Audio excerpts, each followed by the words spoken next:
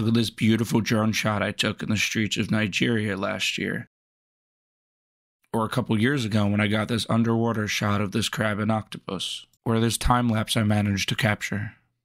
Not only did I not record those videos, but a human didn't even record those. I hope you're sitting down for this because the news that just dropped from OpenAI is groundbreaking. Somehow we went from Will Smith eating spaghetti to indistinguishable scenery in only a year and a half.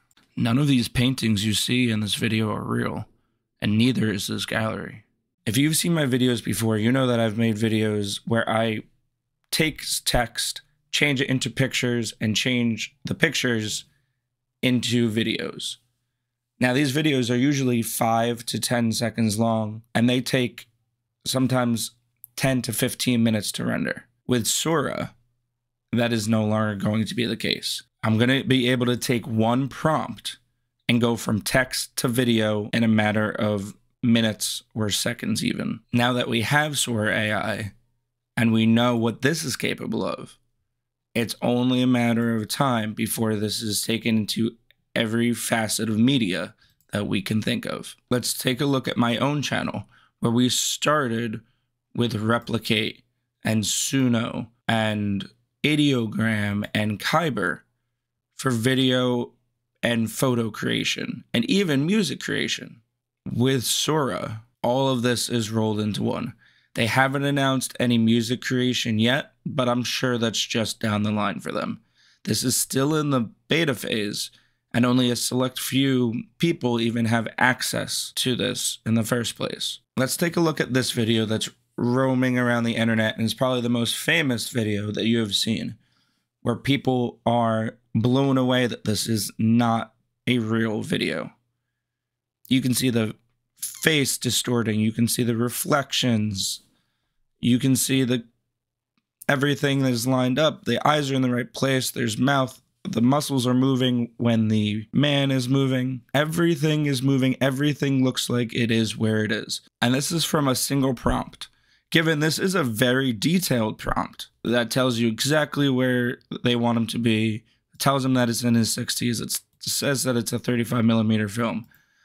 But the fact that this is a 20-second video, and by the way, Sora can go up to a minute right now, but you give it a prompt that is a paragraph long, and it comes up with detail that is indistinguishable from your life. If you didn't know that this was AI, and there was no logo on the side over here, this could be from your camera roll.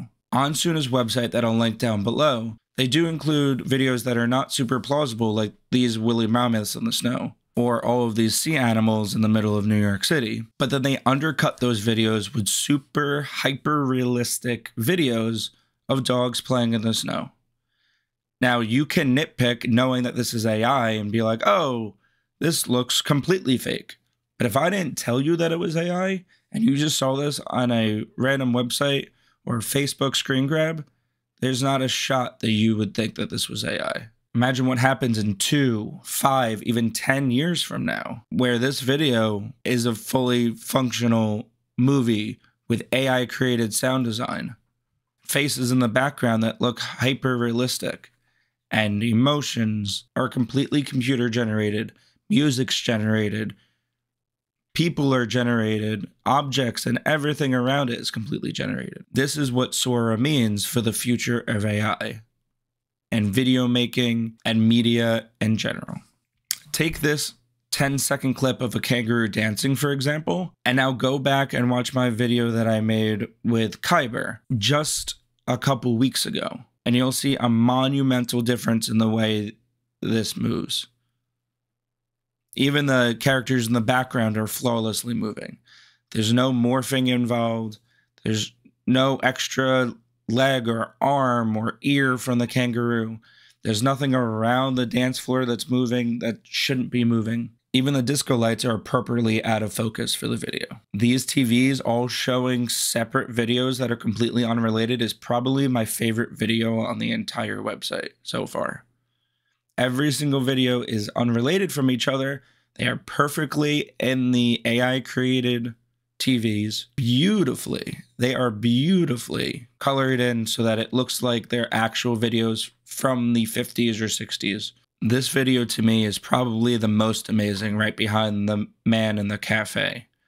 The detail of the men is insane. I cannot fathom. It's crazy to think about how we went from very clearly AI generated images to something like this in only a year. All this is to say that this AI still isn't perfect. If you take a look at this video and zoom in on the people in the background, and especially the women waving right now, you can see that her hand does a little morph that is not completely natural, and it turns into,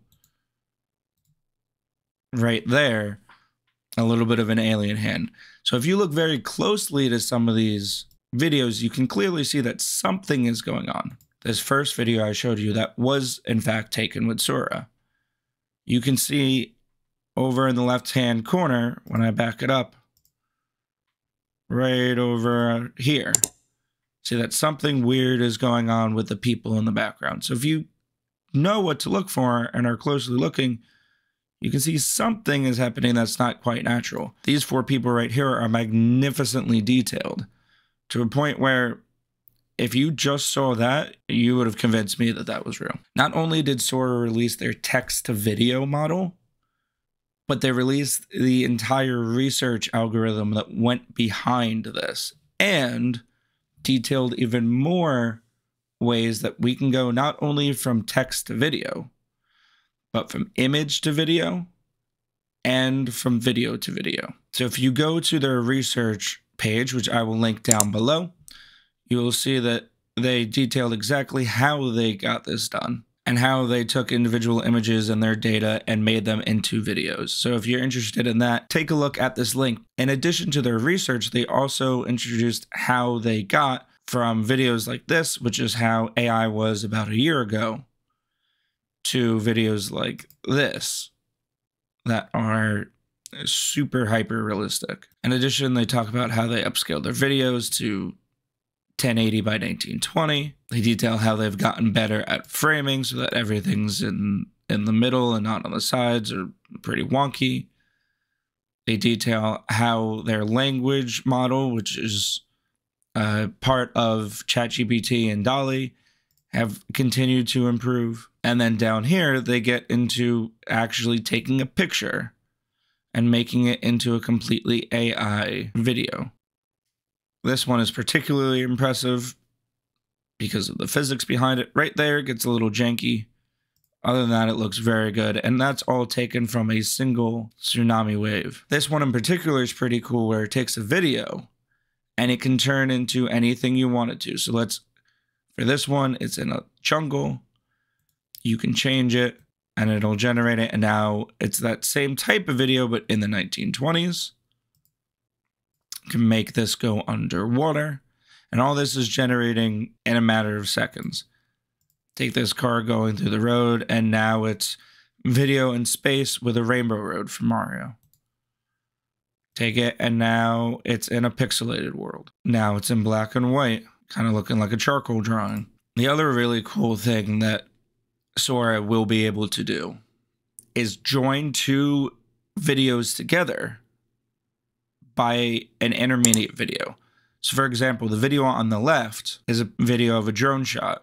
Video of the right is a video of a butterfly underwater, which in and of itself is only something that AI can do. But the video in the middle starts with the AI drone in the Colosseum and then transitions slowly to a butterfly and then eventually butterfly in the water that comes out of this. We started with these two videos. We got this one as an intermediary, and now we have 20 seconds, 20 seconds, 20 seconds. We have a full minute of video. Now take this one in the middle,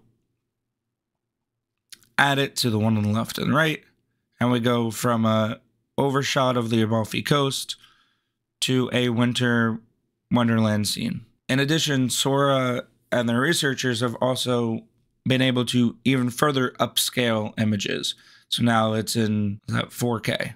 Now even higher resolution rather than just 1080, now it's in 4K. This paper also goes into how they can interact with the world, leaving bite marks and paint strokes, as well as interact in video games where AI can completely move a character in Minecraft. If you want to take a look at more of this on your own, I'll leave a link to this in the description below. Other than that, I hope you're excited and almost nervous, as I am, to see what the capabilities of Sora are in the future. And if you'd like to see anything from me in particular, let me know in the comments below, and I'll talk to you guys next time.